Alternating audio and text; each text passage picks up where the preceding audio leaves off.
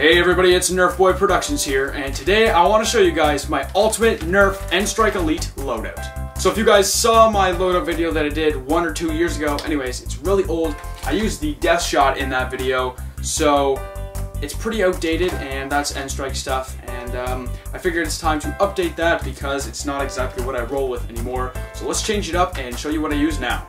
So this isn't exactly 100% what I use every single time. It changes up between different wars and whatnot, but on a general average basis, this is something that works really well for me, and yeah.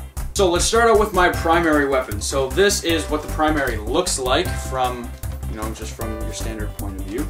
So both sides and whatnot. So now let's break it down and see everything it's made of. Alright, so the base blaster is a Strife because, well, they're small, cheap, and affordable, and they actually go pretty well and they perform really well. They have stock attachment points, barrel attachment points, and lots of tack rails, which allows for, customization beyond belief, so that's awesome. And then these, I kind of lied when I said Nerf N-Strike Elite, because some of this is, I guess, the only thing that isn't, but this is a long strike barrel, so it's part of the N-Strike line, but it looks cool with everything else, so deal with it. Okay, and then the stock I use for it is a stockade stock, and there's a reason for that which I will mention in a moment, and it has to do with my secondary weapon, but also it's way more comfortable than anything else they have for the Elite line, and I just like the way it feels, and it holds 10 darts as well, so that's helpful.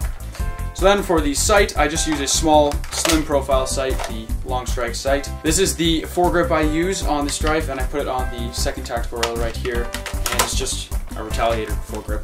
And then for show, I use a 10-dart banana clip because look at how cool that looks. For practicality reasons, I would probably most likely use 18-dart clips and just hold a bunch of those on me, but I mean, come on, banana clips look so cool, I had to do this. And that's basically it. So some of the reasons I chose this thing, it looks really cool.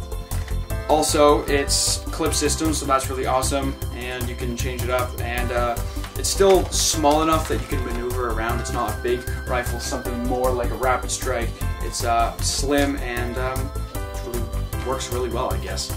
Also, it's just really simple to take off the barrel so that if you want, all of a sudden you have this really maneuverable, small type blaster that's really effective as well.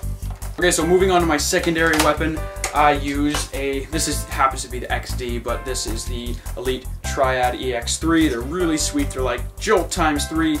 And basically, if you don't know them, they hold 3 darts, prime it through the bottom, so you prime it, take a shot, it'll fire one, fire another, fire the third.